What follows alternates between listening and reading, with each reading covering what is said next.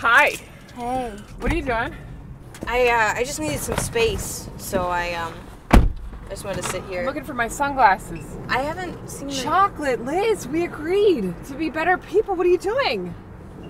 Carmen, I haven't seen you read to one school child. It's not fair. I read to my niece the other day. No, you called her from a bar. That's not how it works. You can read to a kid in a bar. They on the phone, it works. No, what did you read her? You can't hear anything from a bar. The labels of different peanuts and Carmen, stuff. I called up the elementary school down the street. They said they never even heard of your program.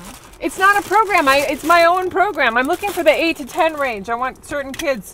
Why do you have bay leaves in here? It smells good. Well, you can keep those. Carmen, you have to read to a school child. It's not fair. Well, I will. It's scary sometimes for them to see a stranger who's like lurking in the schoolyard. Nobody asked you to lurk. You hold a book and you say I give out free reading lessons. That sounds creepy, Liz. You're a cheater. I'm gonna stop eating chocolate. That's an expense from last year. That was like $350, and then what big ears you have. The better to hear you with, my dear. And the wolf said, the better eyes to see you.